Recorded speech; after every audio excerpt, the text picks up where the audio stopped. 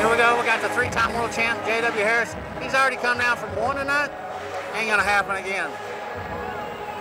He can be 88, maybe 89. It's a good bull. Well, this is the situation that J.W. Harris thrives in. All the pressure, big money waiting at the end of the rainbow. One more dip's going to be the bull.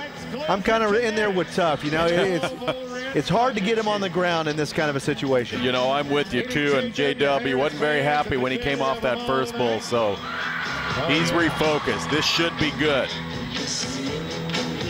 177 is his total right now.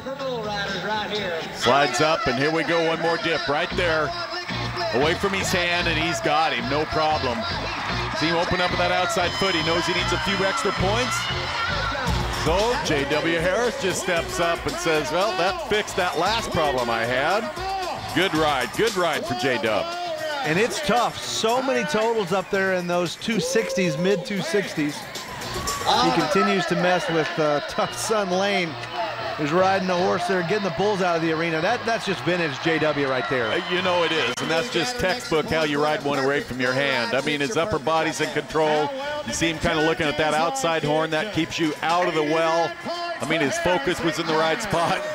It's all right there. 266 now. That should move him on his way to the Final Four.